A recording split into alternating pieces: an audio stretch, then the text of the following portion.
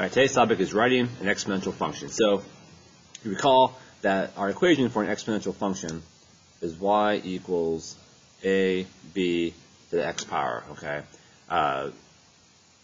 So this is our general equation where b is our ratio, okay?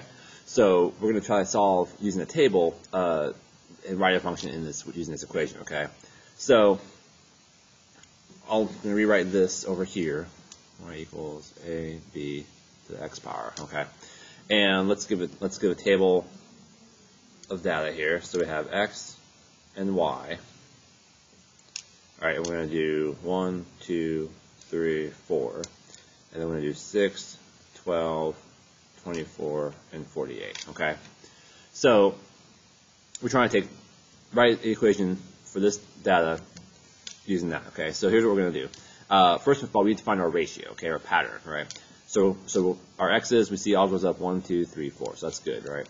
Now, if we look at our y's, we need to figure out what the ratio is, what the pattern is, okay? So if we have my equation, y equals ab to the x power, right? What's my ratio? Okay, what's my b? My ratio, so from 6 to 12, right? So 6 times what number equals 12, right? Well, that would be times 2, right? And then same thing, 12, 24 times 2, 24 to 48 times 2, right? So my ratio here is 2, okay? So every time it multiplied, it's multiplied by 2, okay? 6 times 2 is 12, times 2 is 24, times 2 is 48, so on and so forth, right? So here's what I'm going to do. I'm going to plug my 2 in for my b, okay? So b equals the ratio, all right? So if my b is a ratio, I'm gonna and I have my y and my x, I need to solve for my a as such. So what's what we're gonna do, okay? So I'm gonna pick my x and y from the chart here, okay? So I'm gonna pick my top one, my y. I'm gonna count as 6. So for y, I'm gonna put 6, okay? Here, I'm gonna move this down here to kind of show you a little better. A, B, X, okay? So my Y, I'm using 6, okay? Equals my A, I don't know, that's what I'm trying to solve for, okay? My B is my ratio we found out was 2. So in parentheses, I'm going to write 2, okay? And then my X, I'm going to go back to where my Y is. If my Y is 6, my X is 1. So instead of X, I'm going to write 1 right here, okay? So now I need to solve for the A, okay? So I have to do my parentheses for my exponent parentheses first here, right? So 2 to the first power. So I know that 2 to the first power is just 2, right? And then I'm going to bring my a. I'm going to reverse the order and put the a behind it. It's the same thing. It's okay. It just looks better this way. And then bring down my 6. And to get a by itself, my last step is what is divide, right? So divide by 2, like that, right? And then my a equals 6 divided by 2, which is 3. Okay. So now, if I go back to my original formula here, I can plug in the a and the b. Okay. So I'm going to rewrite this as y equals my a is now 3. Okay. My b is 2. So in parentheses, I'm going to write 2, and then my x will be the x exponent there, and that's how you do it. All right. So, once again, here's my formula. Y equals ABX. I find my ratio from the y's, right? Anything that's multiplied by 2, that's my ratio. That's what the b equals is the ratio. I take a 6, I plug in for the y. My 1, I plug in for the x. And then my b, I plug 2 in for the b. I solve for the a. 2 to the first power is 2. Divide by 2 on both sides. 6 divided by 2 is 3. That's what my a equals. I plug everything back into my a and my b, 3 and 2. My x and y, I leave as x and y because I can use this formula to solve any of the numbers on here. Okay. All right. So that's how we do that one. Let's try a different one.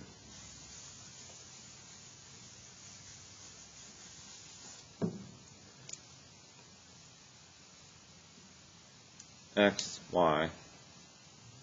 Let's do 1, 2, 3, 4. And when you do that part over here, you can use any of the x and y's I just use the first one because 1 is an easy number to work with. 9, 27, 81, 243, okay? So once again, the first thing I gotta do is find my ratio, okay? So my ratio, so from 9 to 27, 9 times what number gives me 27?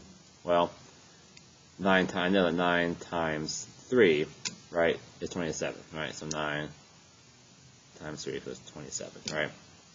And then 27 times to 81 times 3 times 3, right? So everything gets multiplied by 3, right? So my ratio here is 3, okay? So we don't need a times 3 here. We just know that, remember we do this, it's always going to be times. So 3 is my ratio, okay? So my B is 3, right? So B, I'm going to look over here, B equals the ratio, so don't forget, okay? So my ratio is 3, that's what my B equals. Now I'm going to write my formula down, y equals ABX, okay? Now I'm going to substitute. So my y, I'm going to put the first row again, 1 and 9, okay? My y, I'm going to put as 9, equals my A, I don't know what that is yet, that's what we're solving for. My B, I found, right, B is a ratio, my B is 3, so 3, I'm going to put that in parentheses so I know. And then my X, I'm going back up here, is 1. Now I solve for the A. Once again, I do 3 to the first power, that gives me 3. I switch sides just because, or I switch the order just to make it look nicer. I bring down my 9. And then to get A by itself, I divide each side by 3, right? And 9 divided by 3 equals 3. Look at that, number 3, okay? So now when I plug it back in to my formula here, I found my A is 3, my B is 3. So now when I write this formula, I'm going to do y equals my A, 3, my B, 3, and then my X ratio, just like that. Okay.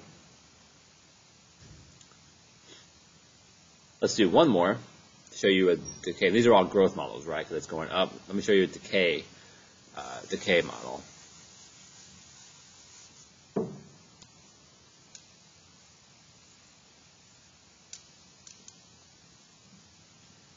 And let's start with 0, 1, 2, 3, a little something different.